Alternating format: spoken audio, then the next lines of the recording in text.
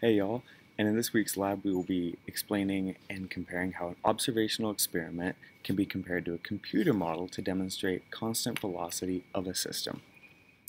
The goal of this experiment was to track if we could create a system with a constant velocity through a practical experiment and then compare it to a computer simulation that should have a true constant velocity. And constant velocity is defined by simply having no net force. It means that an object is moving from point A to B in a system with no acceleration. It's not speeding up, it's not slowing down, it's just moving at a constant rate. And it's super simple to model, but in practice it's actually a little bit more complicated because of the natural forces that a computer can just call as negligible. And in this experiment, in order to do it successfully, you needed a tennis ball, at least from my experience, a video camera, a flat surface with a type of minimal friction resistance, and then for our computer, which I'm actually filming this on, you needed a tracker software, a GlowScript program, and an Excel or any type of data processing unit, whether it be Google Sheets or anything of the sort, just to make sure that you could run the data properly.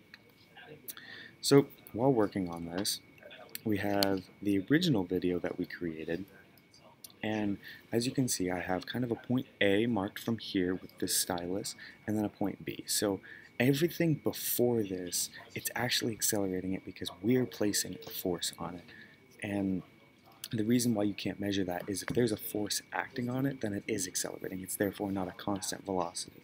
That's why the only part that we're measuring is from this point to this point, and then after that it went out of frame and it did start to slow down. The video itself is simple. The ball moves in a constant velocity from point A to B.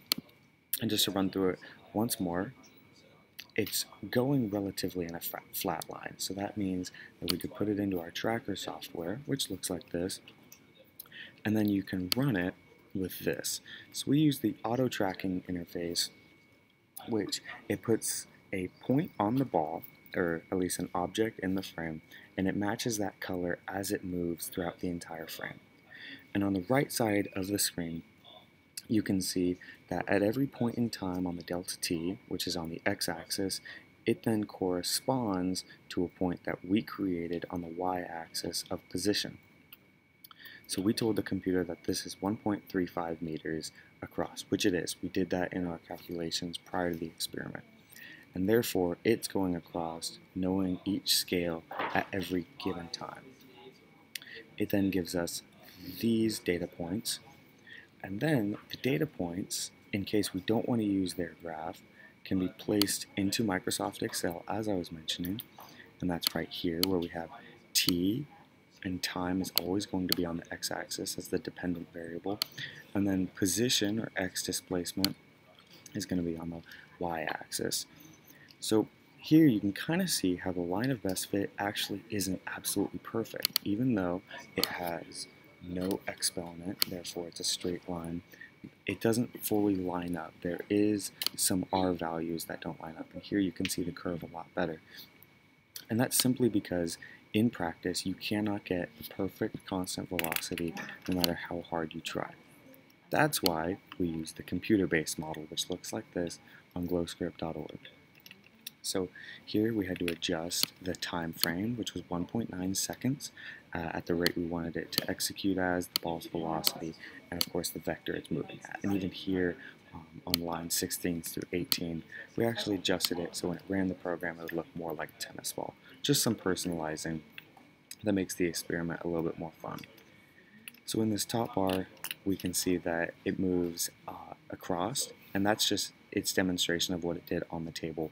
But here is the perfect graph, the model that we tried to create a mimic of.